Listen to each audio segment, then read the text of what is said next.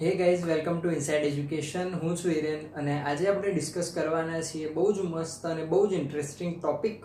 મારી પાછળ તમે જોઈ રહ્યા છો એ છે નાસાનું માર્સ મિશન 2020 માં જે રોવર યુઝ થવાનું છે એ છે। આજે આપણે આ રોવરનું પૂરું પોસ્ટમોર્ટમ કરવાના છીએ। એના જેટલા પણ ઇન્સ્ટ્રુમેન્ટ છે, જેટલા પણ ભાગો છે, એ તમામ વિશે આપણે ડિટેલમાં આજે ચર્ચા કરવાના છીએ।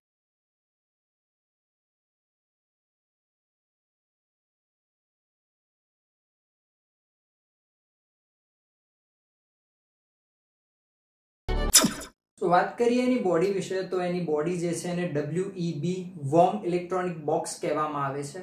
જેમ કારની અંદરના ભાગો પ્રોટેક્ટ થાય છે એ જ રીતે WEB પણ રોવરના અંદરના જે ભાગો છે એને પ્રોટેક્ટ કરે છે, ટેમ્પરેચરથી પણ એને પ્રોટેક્શન આપે છે। WEB જે છે એ રોવર ઇક્વિપમેન્ટ ડેક એના નીચેના ભાગમાં આવેલું હોય છે। રોવર ઇક્વિપમેન્ટ ડેક જે છે એ રોવરને ફ્રી મૂવ કરવામાં, એના ટ્રાવેલ કરવામાં એને હેલ્પ કરે છે। આખા રોવરનું જે વજન છે 1025 કિલોગ્રામ જેટલું છે। હવે વાત કરીએ એના બ્રેઇનની તો એનું જે કમ્પ્યુટર મોડ્યુલ જે છે એને રોવર કમ્પ્યુટ એલિમેન્ટ કહેવામાં આવે છે, RCE। એની અંદર બે RCE રહેલા હોય છે। એક મેઇન RCE હોય છે જે આખા રોવરને સંભાળે છે અને બીજું જે RCE હોય છે એ અવેજી તરીકે એટલે કે સ્પેરમાં રાખવામાં આવે છે। જો મેઇન RCE કોઈ કારણસર કામ કરવાનું બંધ કરી દે તો એ ટાઈમે બીજું જે RCE છે એ આખા રોવરને ટેક ઓવર કરી લે છે। હવે વાત કરીએ એના પ્રોસેસરની તો એની અંદર radiation હાર્ડનેટ central processor with power PC 750 architecture BAE red 750 processor રહેલું છે। BAE સિસ્ટમ ઇલેક્ટ્રોનિક્સ કંપની જે છે એને બનાવ્યું છે RAD 750 પ્રોસેસર। 2001માં બનાવવામાં આવ્યું હતું અને 2005માં નાસાએ પહેલી વાર એનો યુઝ કર્યો હતો। આ જે પ્રોસેસર છે, આપણે જે પ્રોસેસર યુઝ કરીએ છીએ એના કરતાં ડિફરન્ટ છે। આ પ્રોસેસર હાઈ રેડિયેશન એન્વાયરમેન્ટ હોય ત્યાં પણ કામ કરી શકે છે સારી રીતે, માટે સ્પેસક્રાફ્ટ હોય, સેટેલાઇટ્સ હોય, એની અંદર આનો ભરપૂર ઉપયોગ કરવામાં આવે છે। વાત કરીએ એના મેમરી વિશે તો એની અંદર 2GB flash memory, 256 MB dynamic random access memory અને 256 KB electronically erasable programmable read only memory રહેલી છે। હવે વાત કરીએ રોવર ઉપર લગાવવામાં આવેલા માઇક્રોફોન્સ એટલે કે એના માઇકની તો એની ઉપર બે ટાઈપના માઇક લગાવેલા છે। એક સુપર કેમ માઇક છે અને બીજું EDL માઇક છે। સુપર કેમ માઇક વિશે વાત કરીએ તો એની અંદર જે સુપર કેમ કરીને એક જે કેમેરો લગાવવામાં આવ્યો છે એની નીચેના ભાગમાં આ માઇક લગાવવામાં આવ્યું છે। આ માઇકનું જે કામ છે એ બેસિકલી એ રીતનું છે કે જ્યારે સુપર કેમ જે છે એની અંદર લેઝર રહેલું છે તો માર્સ પરના કોઈ પણ પથ્થર જે છે એને તોડવા માટે યા તો એના અભ્યાસ માટે જ્યારે લેઝર એની પર થ્રો કરવામાં આવે છે ત્યારે જે પથ્થર છે એનો અમુક ભાગ તૂટે છે, એ વખતે હોટ ગેસીસ બહાર આવતી હોય છે અને એ સમયે પોપ કરીને એક સાઉન્ડ આવે છે તો એ સાઉન્ડ રેકોર્ડ કરવા માટે માઇકનો યુઝ થાય છે। એ સાઉન્ડ પરથી આપણે જાણી શકીએ છીએ કે પથ્થર કેટલો કડક છે યા તો કેટલો નરમ છે, તો એની માટે આ માઇક્રોફોનનો યુઝ થાય છે। સુપર કેમના નીચેના ભાગમાં લગાવેલું છે। બીજું જે માઇક છે એ છે EDL entry descent and landing Mike. આ માઇક જે છે એ બેસિકલી જ્યારે રોવર એ નીચે આવે છે યા તો રોવર જ્યારે ચાલે છે ત્યારે કયા પ્રકારના અવાજો થાય છે, એના સરાઉન્ડમાં રોવરની આજુબાજુ કયા પ્રકારના અવાજો છે એ રેકોર્ડ કરવા માટે આ જે બીજું માઇક્રોફોન છે એનો યુઝ કરવામાં આવે છે। હવે વાત કરીએ એના વ્હીલ્સ વિશે તો એની અંદર 6 વ્હીલ રહેલા છે। 6 વ્હીલને અલગથી મોટર આપવામાં આવી છે। દરેક વ્હીલનું જે ડાયામીટર છે એ 52.5 સેન્ટીમીટર જેટલું છે। એની જે સસ્પેન્શન સિસ્ટમ છે એ મેઇન 3 કોમ્પોનન્ટ ઉપર રહેલી છે, એ છે ડિફરન્શિયલ, રોકર અને બોગી। ડિફરન્શિયલની વાત કરીએ તો એ લેફ્ટ અને રાઈટ સાઈડના જે રોકર છે એને મેઇન બોડી સાથે જોઈન્ટ કરે છે। રોકરની વાત કરીએ તો એ લેફ્ટ અને રાઈટ સાઈડના જે ફ્રન્ટ વ્હીલ છે એને ડિફરન્શિયલ અને બોગી સાથે જોડે છે અને લાસ્ટમાં જે બોગી છે એ લેફ્ટ અને રાઈટ સાઈડના જે રિયર વ્હીલ્સ છે એને રોકર સાથે જોડે છે। એની સસ્પેન્શન સિસ્ટમની ખાસ વાત જો કરીએ તો એ 45 ડિગ્રી પર ટિલ્ટ એટલે કે 45 ડિગ્રી પર એ આખું નમી શકે ત્યાં સુધીની ક્ષમતા એને આપે છે. 45 ડિગ્રી પર જો એ નમી જાય તો પણ એ નીચે નથી પડતું, પણ તેમ છતાં એની અંદર એ પ્રકારની સિસ્ટમ છે કે જો 30 ડિગ્રી ઉપર પણ એ ટિલ્ટ થઈ જાય તો પણ એની અંદરના જે વ્હીલ્સ છે એની અંદર જે સિસ્ટમ છે એને અલર્ટ કરી દે છે. એની સ્પીડની વાત કરીએ તો 4.2 સેન્ટીમીટર પર સેકન્ડ જેટલી સ્પીડ એની રહેલી છે. હવે વાત કરીએ એની આર્મની, તો એની જે આર્મ છે એ 7 ફૂટ એટલે કે 2.1 મીટર જેટલી લાંબી છે. એ 5 ડિગ્રી ઓફ ફ્રીડમ ધરાવે છે. એનો જે આગળનો ભાગ છે એથી એ ડ્રીલ કરી શકે છે, જેથી માર્સની જે સરફેસ છે એની પર રહેલા જે પથ્થરો હોય, જે સોઇલ છે, તો એમાં ડ્રીલ કરી શકે છે. ડ્રીલ કરવા માટે 3 જુદા જુદા ટાઈપના અટેચમેન્ટનો યુઝ કરે છે. એનો જે છેડાનો ભાગ છે એની ઉપર કેમેરાસ, સાયન્ટિફિક એનાલાઇઝર્સ રહેલા હોય છે. એની અંદર શેરલોક જે છે એ સ્પેક્ટ્રોમીટર, લેઝર અને કેમેરો છે. સો એની હેલ્પથી એ જે સોઇલ છે, મિનરલ નામના કેમેરાનો યુઝ કરવામાં આવે છે. એ જે છે એ મિનરલ અને સોઇલના ટેક્સચર જે હોય એને મેગ્નિફાય કરે છે, જેથી એના ટેસ્ટિંગમાં વધારે સરળતા રહે. હવે વાત કરીએ સેમ્પલ હેન્ડલિંગની, તો ડ્રીલ થઈ ગયા પછી એ જે રોક હોય, સોઇલ હોય યા તો મિનરલ હોય, એના જે સેમ્પલ્સ છે એને રોવરની અંદર લેવામાં આવે છે, જેથી એના ઉપર ટેસ્ટિંગ કરી શકાય. તો એ માટે 43 સેમ્પલ ટ્યુબ્સ અને 5 વિટનેસ ટ્યુબ અંદર રહેલી છે. વિટનેસ ટ્યુબની પહેલા વાત કરીએ તો એ જે 5 ટ્યુબ છે એની અંદર અર્થ ઉપરથી જ એમાં ઓર્ગેનિક, ઇનઓર્ગેનિક અને બાયોલોજિકલ જે મટીરિયલ છે એને ઓલરેડી અહીંયાથી ભરવામાં આવ્યું છે.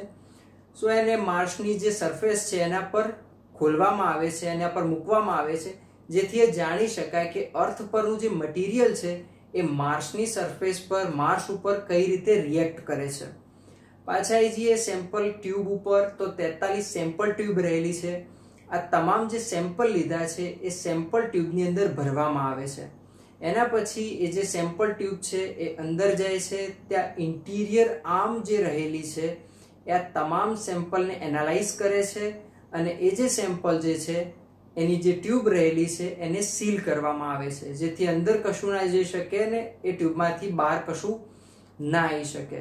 એના પછીનો જે ફેઝ છે એ ડિપાર્ટિંગનો ફેઝ છે, એટલે કે એ જે સેમ્પલ રહેલા છે એને અર્થ પર પાછા લાવવાના નથી, માટે તમામ સેમ્પલને કોઈ એક ફિક્સ લોકેશન ઉપર મૂકી દેવામાં આવે છે, ડિપાર્ટ કરવામાં આવે છે. એ જે લોકેશન છે એ અર્થ પરની જે ગ્રાઉન્ડ ટીમ રહેલી છે એને પહેલાથી ઓર્બિટલ મેઝરમેન્ટથી પ્રિસાઇઝ કરેલું હોય છે, અને બધી જ રીતે એના મેઝરમેન્ટ કર્યા હોય છે કે જેથી ઇન ફ્યુચર ક્યારે પ્રકારનું મિશન થાય કે જેની અંદર આ જે સેમ્પલ્સ છે એને અર્થ પર પાછા લાવી શકાય, તો એ વખતે એ પર્ટિક્યુલર લોકેશન ઉપરથી આ તમામ સેમ્પલને લઈ શકાય. તો આખું આ સેમ્પલ હેન્ડલિંગ જે છે કઈ રીતે થતું હોય છે એની માટેની એક એનિમેશન વિડીયો છે. સો એ તમે જુઓ, જેથી તમને ખ્યાલ આવશે કે આ જે સેમ્પલ છે કઈ રીતે લેવામાં આવે છે અને ટ્યુબની અંદર કઈ રીતે જાય છે.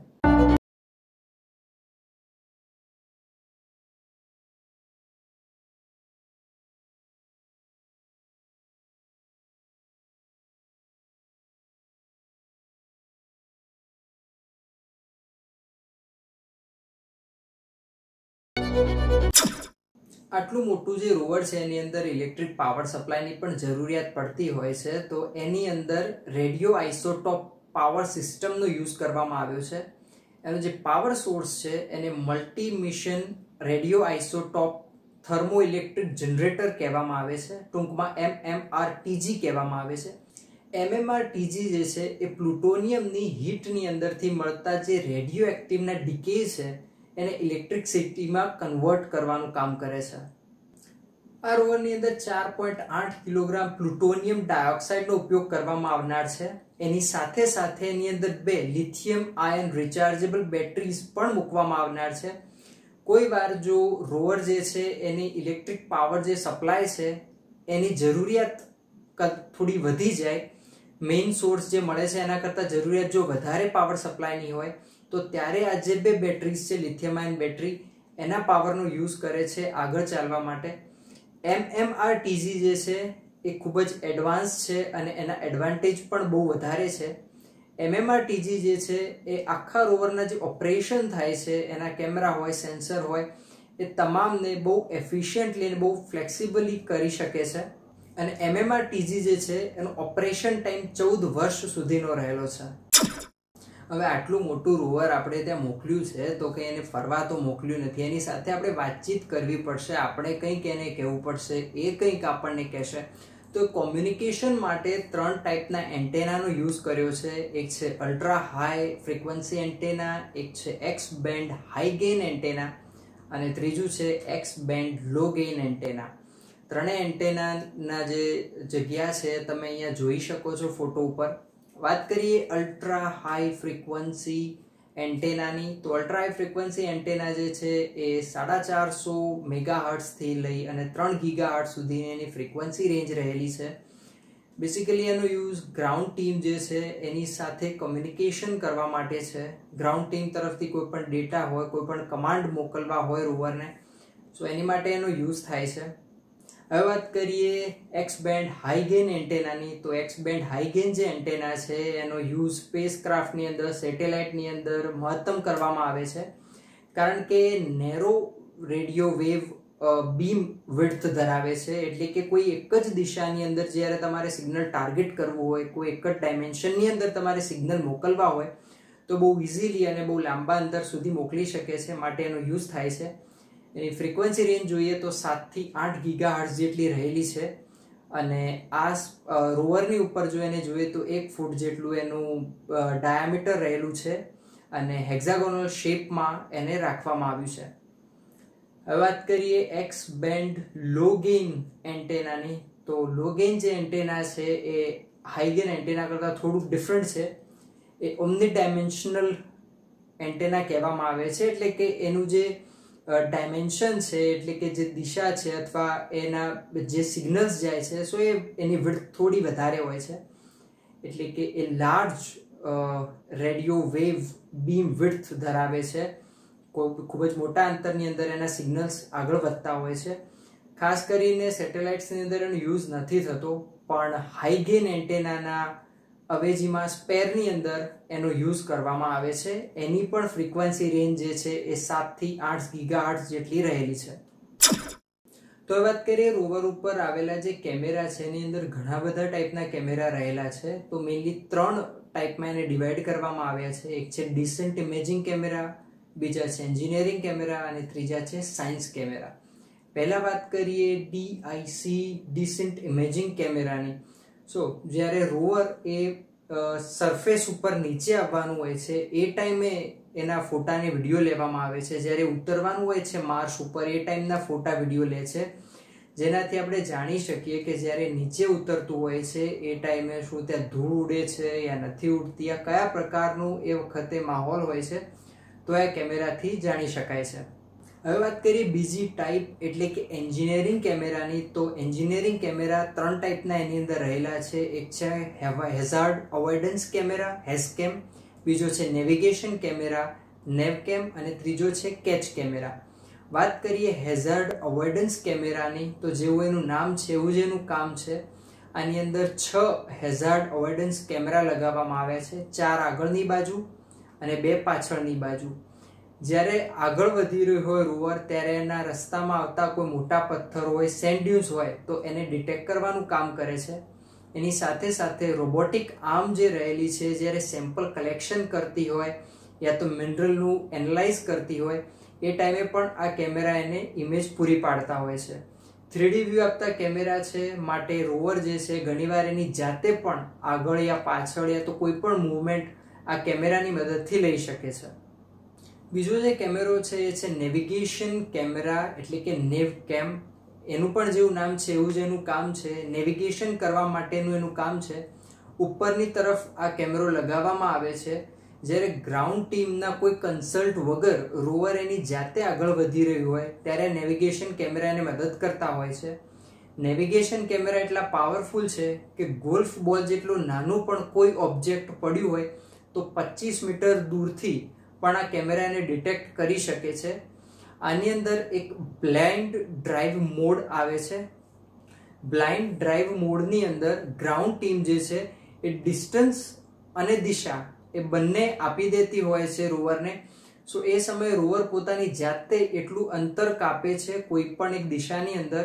સો એ સમયે એના વ્હીલના જે રોટેશન છે એની પરથી એનું જે ડિસ્ટન્સ છે માપવામાં આવે છે, અને એ સમયે નેવિગેશન કેમેરા છે એ બહુ જ ઉપયોગી થાય છે. થર્ડ ટાઈપ છે કેચ કેમેરા. સિમ્પલ છે, જ્યારે નીચેની તરફ લગાવવામાં આવ્યો છે, જ્યારે કોઈ પણ સેમ્પલ જે છે સેમ્પલ ટ્યુબની અંદર આવે છે, જ્યારે લેવામાં આવે છે ત્યારે એના ફોટોઝ ક્લિક કરે છે, જેથી આપણે જાણી શકીએ કે કયા પ્રકારના સેમ્પલ્સ લેવામાં આવ્યા છે. હવે વાત કરીએ કેમેરાની સિરીઝની અંદર જે થર્ડ ટાઈપ છે સાયન્સ કેમેરા એની. તો સાયન્સ કેમેરાની અંદર 5 ડિફરન્ટ કેમેરાનો યુઝ કરવામાં આવ્યો છે. પહેલો છે માસ્કેમ ઝેડ. માસ્કેમ ઝેડ જે છે એ કલર, ફોટો અને વિડીયો પ્રોવાઈડ કરે છે. એ 3D વ્યૂ પણ પ્રોવાઈડ કરે છે, અને એની અંદર એક પાવરફુલ ઝૂમ લેન્સનો ઉપયોગ કરવામાં આવ્યો છે. બીજી ટાઈપ જોઈએ તો એ છે સુપરકેમ. સુપરકેમ જે છે એની અંદર બેઝિકલી લેઝર રહેલું છે. તો એ જ્યાં રોબોટિક આર્મ નથી પહોંચી શકતી એવા પથ્થર હોય, મિનરલ્સ હોય, ત્યાં આ લેઝર જે છે એને મારવામાં આવે છે, લેઝરને હિટ કરાવવામાં આવે છે, અને એના અંદરથી જ્યારે હિટ થાય ત્યારે ત્યાંથી વેપર નીકળતી હોય છે. સો આની અંદર થાય છે એવું કે જ્યારે લેઝર હિટ થાય, વેપર નીકળે, ત્યારે એ ટાઈમે ત્યાં પ્લાઝમા બની જાય છે બહુ જ હીટના કારણે. તો ઓનબોર્ડ સ્પેક્ટ્રોગ્રાફ જે રહેલું છે ત્યાં ઉત્પન્ન થતા જે સ્પેક્ટ્રમ છે એને રેકોર્ડ કરે છે. વાત કરીએ થર્ડ ટાઈપની તો એ છે PIXL. એ બેઝિકલી એક્સરે ફ્લોરોસન્સનો યુઝ કરી અને કેમિકલ એલિમેન્ટ જે છે એને આઈડેન્ટિફાય કરવાનું કામ કરે છે. મીઠાના કણ જેટલા નાના કદના પણ જો કોઈ કણ હોય તો એને પણ PIXL ટાર્ગેટ કરી શકે છે. વાત કરીએ ફોર્થ કેમેરાની તો એ છે શેરલોક. શેરલોકની વાત આપણે રોબોટિક આર્મ જેની વાત કરી હતી ત્યારે પણ કરી હતી. શેરલોકની અંદર જે મેઇન ટૂલ છે એ સ્પેક્ટ્રોમીટર અને લેઝર રહેલા છે, પણ એની સાથે સાથે એમાં એક મેક્રો કેમેરો પણ રહેલો છે કે જે બિલકુલ નજીકથી આ રોક હોય, મિનરલ હોય એને કેપ્ચર કરે છે અને એના ટેક્સચર વિશે એ સારી ઇમેજ બનાવે છે. વાત કરીએ પાંચમો અને છેલ્લો કેમેરો તો એ છે વોટસન. વોટસન જે છે એ રોબોટિક આર્મના બિલકુલ છેડાના ભાગ પર લગાવેલો કેમેરો છે. શેરલોક જે છે એ જ્યારે કોઈ પણ પાર્ટ ઉપર, કોઈ પણ રોક પર, મિનરલ પર જ્યારે હિટ કરે છે લેઝરથી, સો એ સમયે એ વખતની જે ઇમેજ છે એ વોટસન એને પ્રોવાઈડ કરે છે, અને એના જે ટેક્સચર છે એની પણ બહુ સારી ઇમેજ વોટસનથી મળી શકે છે.